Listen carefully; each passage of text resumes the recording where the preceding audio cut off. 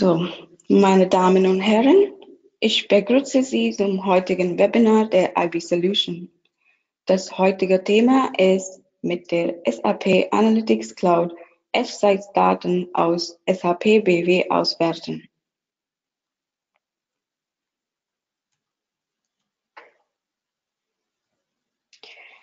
Mein Name ist Salma Ikramullah Khan. Ich bin im Bereich BI. Also die Agenda für heute ist die Einführung, Unterschied zwischen Live Data Connection und Import Data Connection, Live Data Connection mit SAP BW On-Premise, verschiedene Typen, Systemanforderungen und Voraussetzungen für eine Live Data Connection, am Ende die Fazit. Die Einführung. Wir schauen uns jetzt den Einführungsabschnitt an. SAP Analytics Cloud ist ein öffentlicher Software as Service.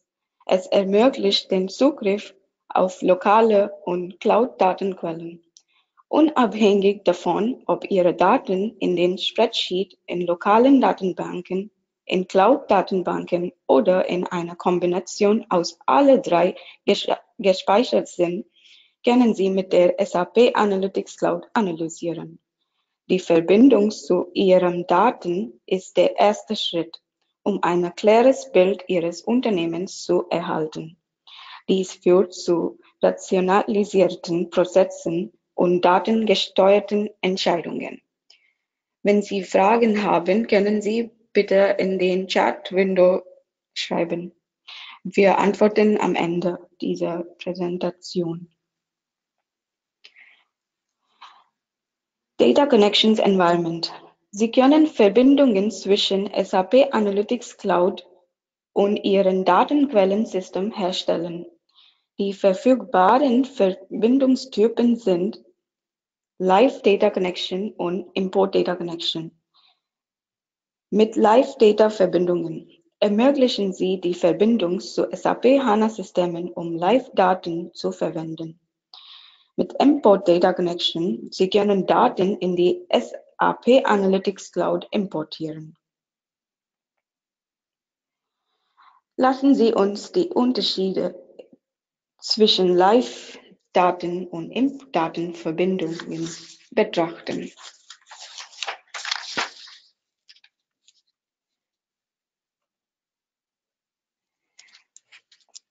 Functional Perspective, Live Data Connection. Alle Daten bleiben in der entfernten Kundenlandschaft. Die Daten werden nicht in der SAP Analytics Cloud repliziert. Modellierung und Modellsicherheit werden auf dem Quellsystem verwaltet. Datenverbindung zwischen Systemen ist gesichert. Bei Import Data Connection, alle Daten, aus welcher Quelle auch immer, werden in die HANA-Datenbank der SAP Analytics Cloud in Memory hochgeladen. SAP Analytics Cloud speichert dann das Modell und die Daten.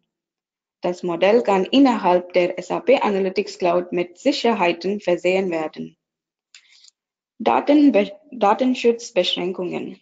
Bei einer Live-Verbindung bleiben die Daten in Ihrem Backend. Sobald der Kunde die vollständige Kontrolle über den Datenschutz behalten möchte, ist die Live-Verbindung die beste Wahl.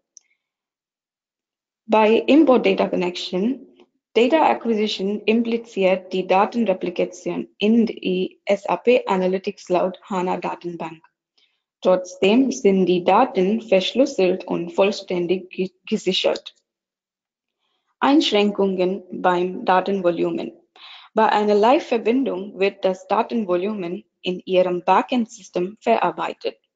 Es gibt keine theoretische Einschränkung. Die Query wird im Backend-System ausgeführt. Die Query sollte das Volumen beschränken, das an den Webbrowser zurückgegeben wird, indem eine angemessene Eingabesteuerung oder Aggregation angewendet wird. Datenmodell. Bei Live Data Connection, wir verwenden vorhandene Datenmodelle für die Analyse. Bei Import Data Connection. Wir erstellen neue Datenmodelle mit SAP Analytics Cloud Modelle. Bei Live-Verbindung, die Daten ist aktualisiert in Echtzeit. Bei Import Data Connection, wir können die Datenvisualisierungen und im Gesichten, wenn sie aktualisiert werden.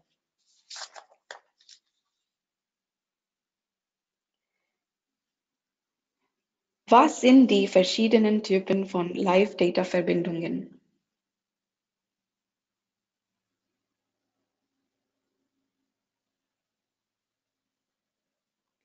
SAP Analytics Cloud.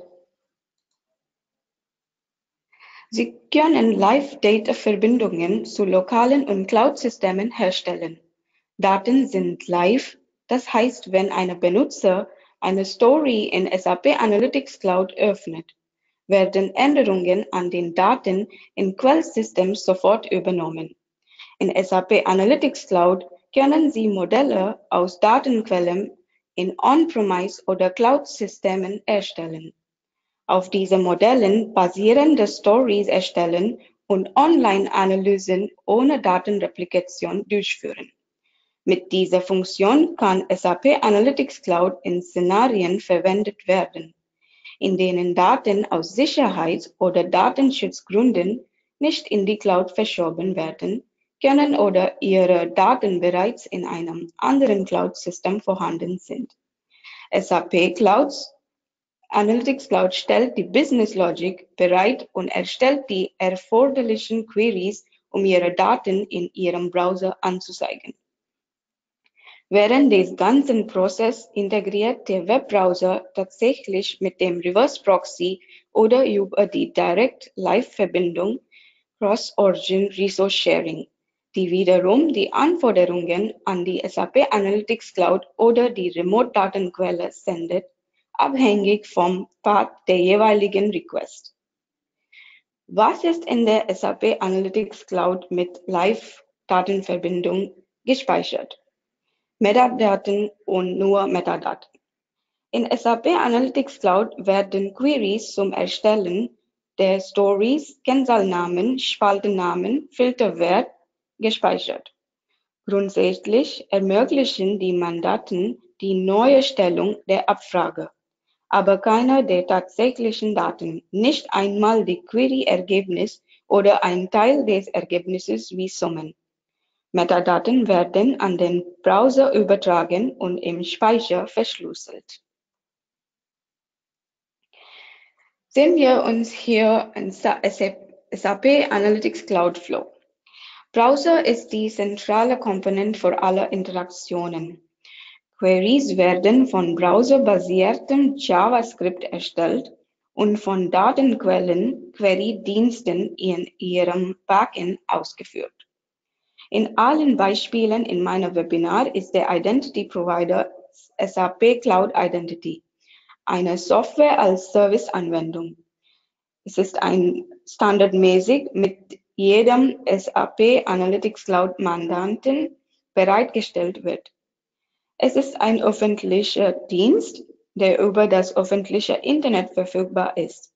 Aus Sicherheitsgründen können Sie Ihren eigenen Identity Provider in Ihrer eigenen Networks-Domain auswählen, um eine sichere Konfiguration zu erhalten. Die gesamte Kommunikation zwischen Browser und SAP Analytics Cloud wird immer verschlüsselt. Die On-Premise-Kommunikation von Ihrem Reverse Proxy zu Backend-Datenquellen sollte ebenfalls mit TLS verschlüsselt werden. Alle in der SAP Analytics Cloud gespeicherten Daten und Metadaten sind ebenfalls vollständig verschlüsselt.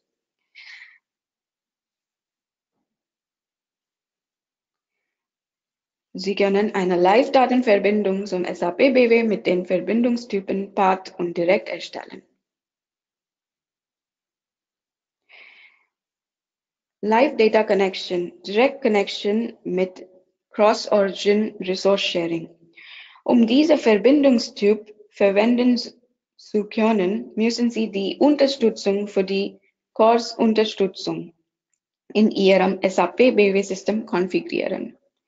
Cross-Origin Resource Sharing ist ein Mechanismus, mit dem eingeschränkte Ressourcen auf einer Website vor einer anderen Domain außerhalb der Domain angefordert werden können, von der aus die erste Ressource bereitgestellt würde.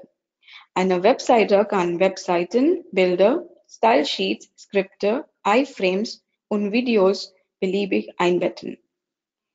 Live-Datenverbindung zum SAP BW über direkte Verbindung und Antwort-Authentifizierung. Sie können sich mit Ihrem SAP BW Benutzernamen und Kennwort bei SAP Analytics Cloud anmelden.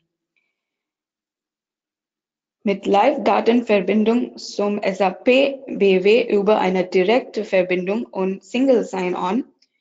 Sie verwenden denselben Identity Provider für SAP Analytics Cloud und SAP NetWeaver.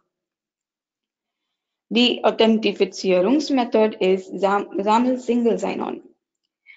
Die Vorteile sind, es ist eine SAP-empfohlene Methode.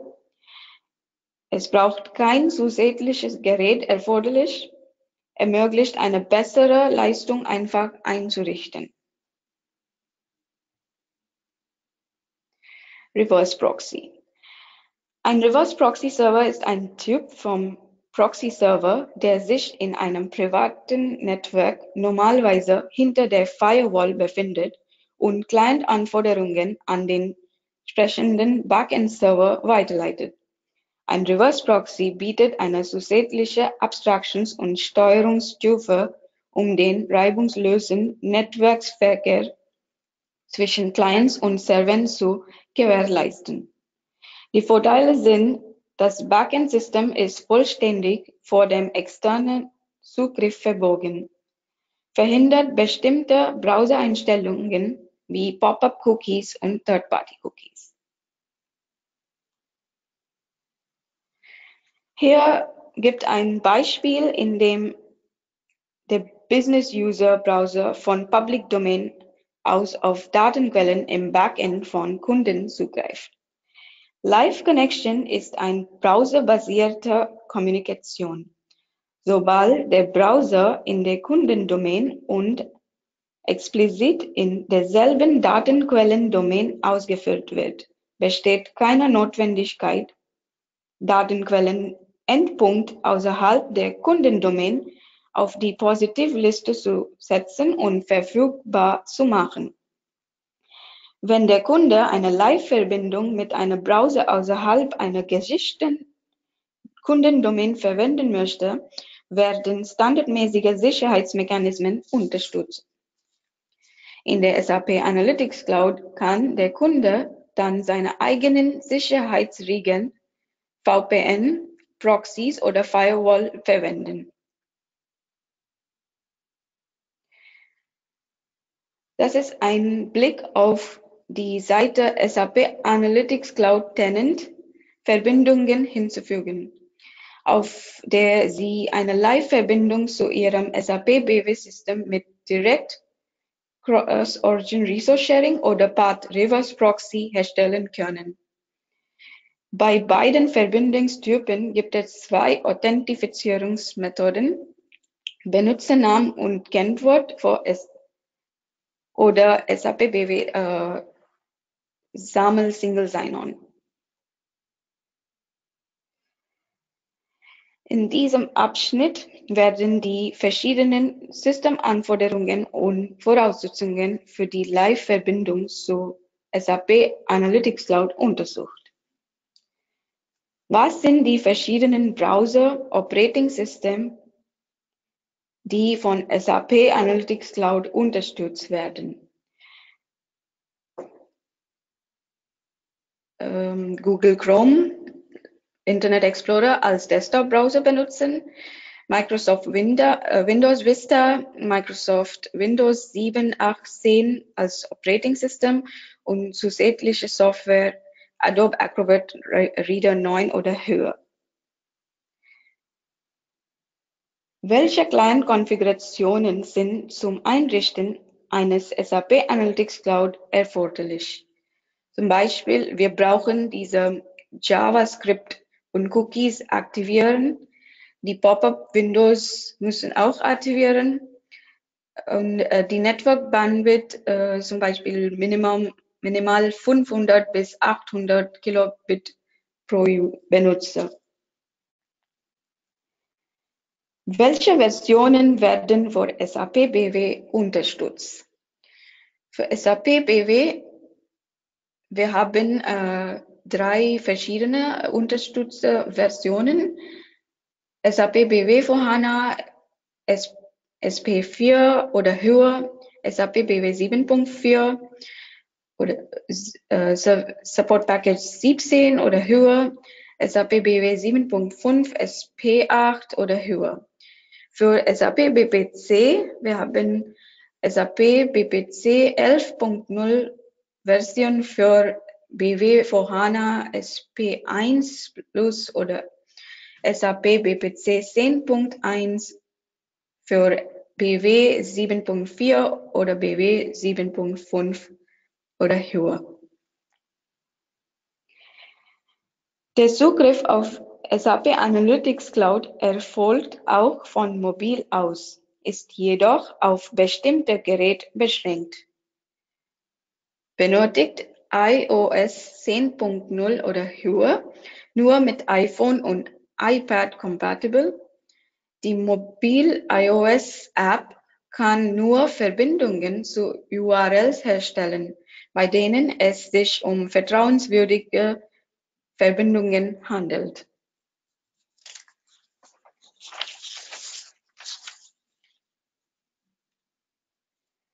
Authentifizierung mit dem SAML 2.0 Protokoll. Single Sign-On Authentifizierung bei einem benutzerdefinierten Identity Provider kann mithilfe des SAML 2.0 Protokolls konfiguriert werden. Sie müssen das SAML 2.0 Protokoll verwenden.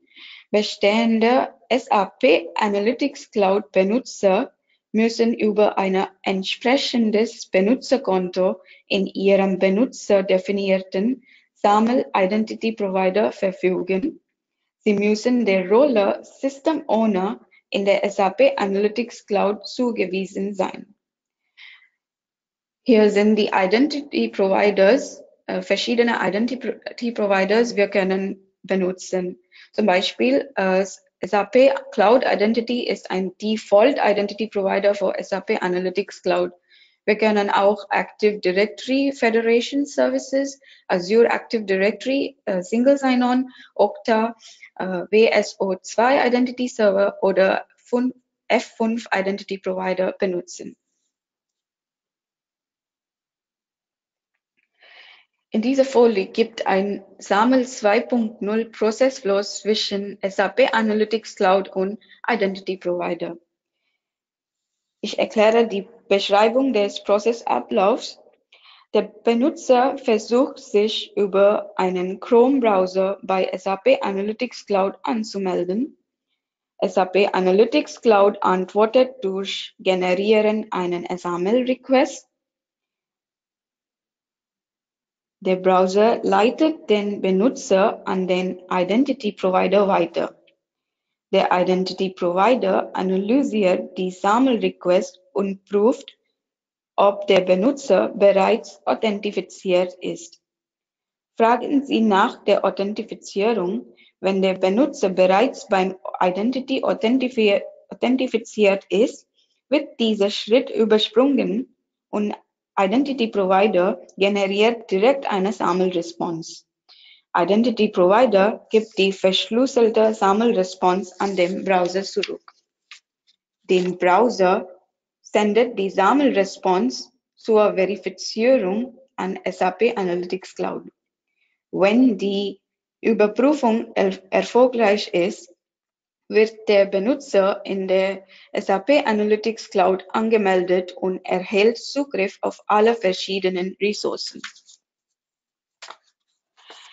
Damit sowohl die SAP Analytics Cloud als auch die lokale Datenquelle von derselben Identität wie beispielsweise Ihre SAP Cloud Identity oder Ihre Active Directory mithilfe von Active Directory Federation Services verwenden werden können, muss die Datenquelle dafür konfiguriert sein. Dies bedeutet, dass die in den Datenquelle implementierte Datensicherheit für jede Anforderung immer beachtet wird. Die Vorteile von Single Sign-On sind: Benutzer benötigen nur eine einzelne Benutzername-Passwort-Paar, um auf mehrere Dienste zugreifen zu können. Daher haben Sie nicht das Problem, sich mehrere Benutzernamen-Passwort-Paare zu merken. Benutzer werden nur einmal beim Identity Provider authentifiziert und dann automatisch bei allen Diensten dieser Vertrauensdomain angemeldet. Dieser Vorgang ist für Benutzer bequemer, dass sie nicht bei jedem Service Provider ihren Benutzernamen und ihr Kennwort angeben müssen. Service Provider haben nicht den Aufwand, Benutzeridentitäten zu verwalten, was für sie bequemer ist. Benutzeridentitäten werden an zentraler Stelle verwaltet. Dies ist sicher, weniger komplex und leicht zu handhaben. SAP Analytics Cloud unterstützt vollständig den Webbrowser-basierten Single Sign-On von SAML 2.0 Protokoll. SAP Cloud Identity wird standardmäßig ausgeliefert und kann als Identity eines Single Sign-On Systems mit minimalen Konfigurationen dienen. Die Systemanforderungen und Voraussetzungen für Apache Reverse Proxy mit Live-Verbindung Datenconnection. Für diese Verbindung mit Reverse Proxy muss der Apache HTTPS Server installiert und konfiguriert sein. Wir benötigen ein SSL-Zertifikat für Apache unter Windows. Das Zertifikat kann aus der lokalen Zertifikatsverwaltung auf dem Server über Computer-Zertifikat verwalten oder Funktion CERTLM generiert werden. Die Verbindung zum HTTPS-Server wird mit der URL HTTPS localhost getestet. Browserzugriff ist nur ein Zugriffspunkt. Wenn Sie Fragen haben, können Sie bitte in den Chat schreiben. Wir kommen jetzt zum Schluss. Die Datenverbindung zu SAP Analytics Cloud kann über Import oder Live-Datenverbindung erfolgen. Bei einer Live-Datenverbindung kann der Benutzer Daten in Echtzeit sehen. SAP empfohlene Live-Datenverbindung Methode ist direkte Verbindung mit Cross-Origin Resource Sharing zum Analytics Cloud. Bei einer Live-Datenverbindung werden keine Daten in den SAP Analytics Cloud kopiert. Daten werden in Backend verarbeitet. Mit HTTPS im Allgemeinen werden Daten nicht im Browser zwischengespeichert. Wir verwenden jedoch auch explizit eine No-Cache und No-Store-Directive in alle unseren generierten Antworten, um dem Browser eine Anweisung hinzufügen, um die Daten niemals zu speichern. Um eine Live-Data-Connection herzustellen, überprüfen die Webbrowser-Konfiguration der Endbenutzer und den Zugriff. Zum Beispiel, wir müssen Pop-ups und Third-Party-Cookies aktivieren. Ihr Identity Provider muss das SAML 2.0 Identity Federation Protokoll unterstützen. Wenn wir benutzen nicht diese Default SAP Identity Provider, dann wir müssen diese SAML 2.0 Protokoll konfigurieren. SAP Information Access Service als Protokoll zum Austausch mit Datenquellen. Es ist ein REST-Protokoll auf HTTP-Basis, mit dem Ihre Datenquellen in Echtzeit abgefragt werden. Diese Komponente ist Bestandteil aller Unterstützung Backend. Vermeiden mehrere Domains mit Cross-Origin Resource Sharing. Wenn Sie auf Datenquellen außerhalb Ihrer gesicherten Domain zugreifen möchten, verwenden Sie VPN oder andere Sicherheitsmechanismen. Jetzt, wir beginnen mit der Fragerunde.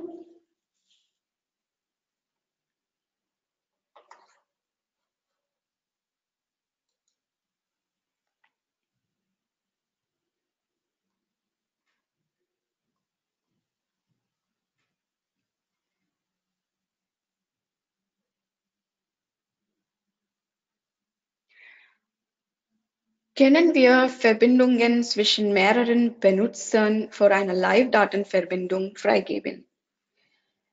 Live-Datenverbindung unterstützt diese Funktion nicht. Es ist möglich nur mit Import-Datenverbindung.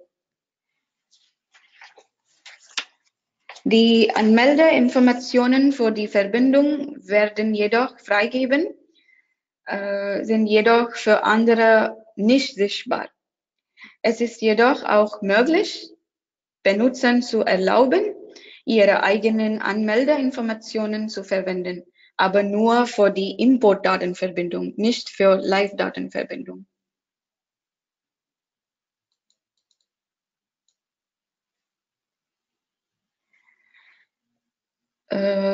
Ja, diese SAP Analytics Cloud hat ein Default Identity Provider, SAP Cloud Identity Provider, so es funktioniert auch ohne Single Sign-On.